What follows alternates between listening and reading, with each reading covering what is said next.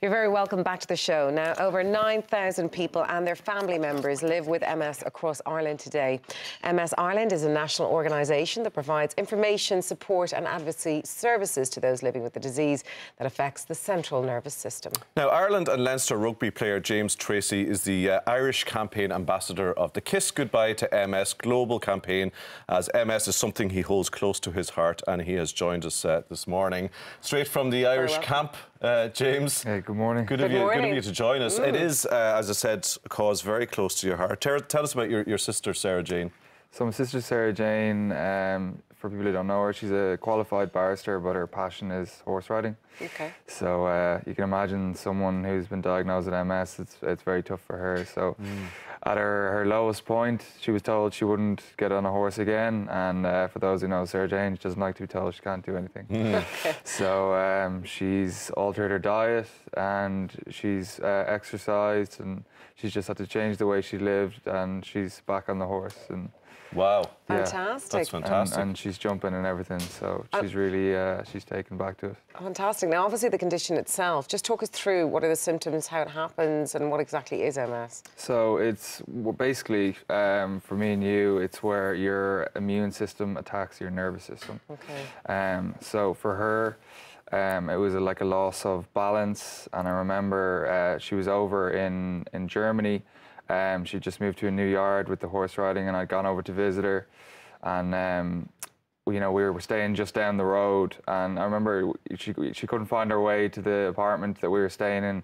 I was driving the car, and she just kept forgetting just like silly little things, and I noticed her balance. You know, she just, you know, it just wasn't right, and she was blaming it on she'd fallen a few times, and obviously now we know why she'd fallen off the horses, because her balance was gone. But just a few little things just didn't sit right with me, and then a couple of weeks later she was home in hospital, and you know, so lucky they caught it when they did, because she went to a back specialist in Germany, and he obviously knew, but he didn't want to say, and he told her to go home and to go to hospital, and she did, and she was lucky she caught it when she did. Oh, and as you say, she's battled incredibly and is doing really well, but not content with her own recovery and working on that. She's driving this campaign, mentioned at the top there, Kiss Goodbye to MS. Tell us how people can support it, how they can get involved this month. Okay, so it's a Kiss Goodbye to MS is the campaign. It's wear, dare, share. So you can wear red. You can dare someone to do something. I've dared one of my friends who hasn't exercised in school to do a triathlon, and you can share it on social media. So you text Smooch to 50300 to donate €4, and just in general you can get behind the campaign. That's fantastic. When you say wear red, I mean, can it be red lipstick, red nails? Doesn't have to be. Yeah. So the Facebook campaign, we're trying to get the Smoochy selfie going. So that's good. You can get there's a lip kit and all that. All the information is there. By the way, wear red. I don't know if Sarah Jane realises what colour that Leinster actually wear. It's, you know, blue. Yeah, there's a bit of a conflict in interest there, but we had to go along with the red for lipstick. I don't think blue would have looked as nice. Come here, James. It's great to find out, you know, stories of people like yourself who are in the public eye as a sports person and doing really well, and sort of what goes on, that you all have normal lives like the rest of us, and challenges, etc. But it's been an incredible year for you. I was just talking to you before. It's almost a year since you made your European debut against Bath for Leinster, scored a try. A few months later, you're playing for Ireland, scoring a try, and now you're hopefully preparing to be involved in the Six Nations. What's the last year of your life been like? Yeah, it's been brilliant to be part of it. There was a few years where I'd changed position, and I was kind of wondering, had I made the wrong decision? You know, I wasn't getting selected. I wasn't really playing. I was still getting used to playing that. I was putting in a lot of extra hours and not really kind of seeing the reward of it all, and kind of wondering, you know, had I made a massive mistake? And I suppose it was more relief than anything else to be part of it. And like a friend of mine has moved over to play with Connecticut Scarlets, Tyke Byrne, and you know, he would have been on the injury side of it. You know, maybe it would have been different because he didn't change position, but he was injured for a while and he didn't get selected. And when you're playing, it's just you feel part of it, just like anything. It's when you feel part of the team and you're playing every other week. It's it's brilliant, you know, just to feel like you can contribute. You mentioned changing position there, and you know, I know there will be people watching who aren't rugby fans and don't maybe want to get too technical about it, but the man who's, you know, leading the Irish charge in the Six Nations, Joe Schmidt, had a big role in that. But he sat you down and said, why don't you consider being a hooker? Which, for people that don't know, the guy who throws the ball in at the line. I know that. Yeah, I of course you know that, Lisa. Rugby fan number one. Yes. Like, how big a sort of conversation has that been in your life?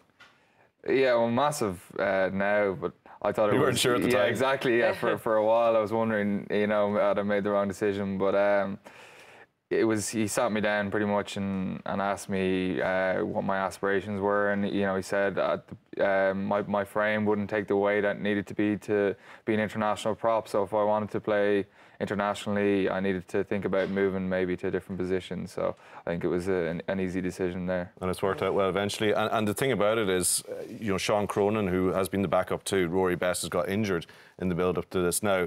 I love the way you look at me and go, injured. I do understand that, yeah. Be honest now, as a player in the same position, like, do you go, oh, I feel really sorry for Sean, or do you go, oh, great, I've got more of a chance of getting in now? Be honest. Well, you look at that, there's still so much competition, you know, where someone gets injured, like there's still 3 other provinces where there's, you know, a good few lads fighting for positions. So it's an attritional game and people get injured all the time, and it's definitely an opportunity, but it doesn't mean anything, I'm afraid. I wish it did, but it doesn't. There's still, you know, the competition is still huge. I know, but in terms of the injuries, at least I know from my own husband, I mean, several different ones from ACLs to knees to, you know, concussion. I mean, it's very, very dangerous contact sport. So in terms of your own injuries, I mean, how quickly is the recovery time?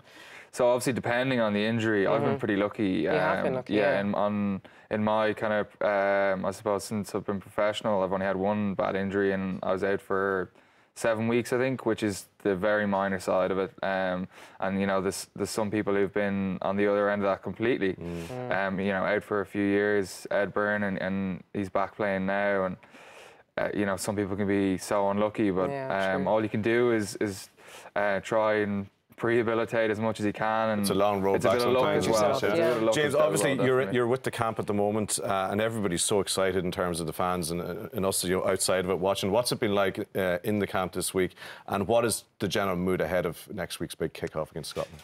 I think, as a, you know, for myself, as an Irish rugby fan over the last few years, from being outside of it, I think there's a buzz always around the Six Nations, and you can just feel it in the air when it comes to this time of the year. And after November, you know, going so well, I think, yeah, like, we're in a good spot, and we've trained really hard. So, you know, hopefully the results can go the way. Can we win it? Go on. Yeah, of course we can. Yes, that's stuff, James. Absolutely. Good man. Listen, it's been great having you. Just to recap on Kiss Goodbye to MS, in terms of what you have to do, what number do you text? Give us the details again. Text SMOOCH to 50300. And an old selfie smooching. Exactly. Or dear friend, which I think is great. Yeah. So have you any other naughty ones up your sleeve? No, other than dare. Well, I think that's bad enough. Yeah, the friend I was daring to do the triathlon, you know, it's bad enough. So when I get he had it coming, in fairness. Yeah, exactly. Not exercise at school. Tommy, I have my thinking cap on for you. Don't even think about it. Indeed. All right. Thank you very much, James. Great to see you.